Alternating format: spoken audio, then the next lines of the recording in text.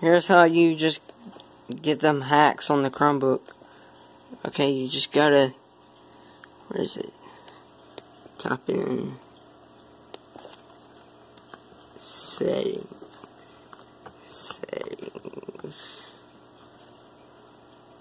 and then click it.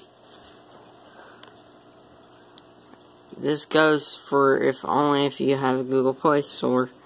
You just scroll all the way down and you'll see this one. Click that and then you click Manage Android Preferences. Very important step. So you can go to Accounts, add your personal account. You'll also see they got Manage Account, which is interesting. But you just want to add your Google account, and you're supposed to type your email in here, but I'll just skip this part of the video with video editing magic. And now you can see that my account has been added. Actually, you can't, because I'm not revealing my email. But if you go to the Play Store, it will load, but it's like school managed, trashy apps. But you'll see that if you click these 3 bars, and it'll be like this. Wait for it. It will load. It will take a second for it to come up, and there's my personal account. So you click on that,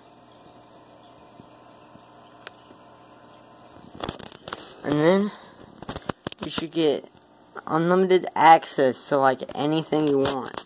See, let's type in Messenger.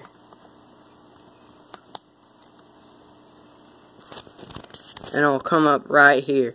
Isn't that crazy?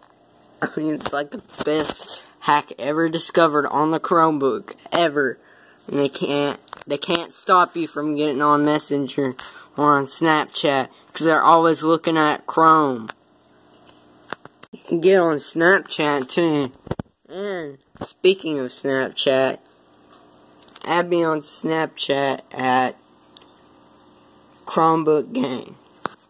Anyways, it's installing, and with video editing magic, once again, I will snap my fingers and it will completely download. Actually, no, that didn't work. I didn't want to wait the entire length of a video just to unpause it. So, yeah. Yeah, the essentials for getting on stuff is just Opera.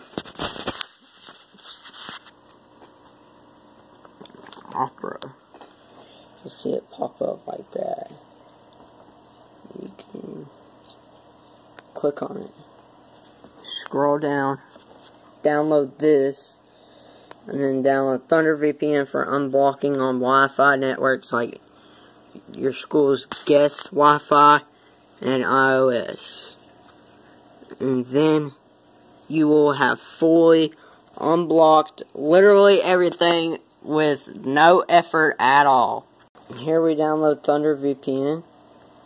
Yet again, we just click on it from there, and then we just install.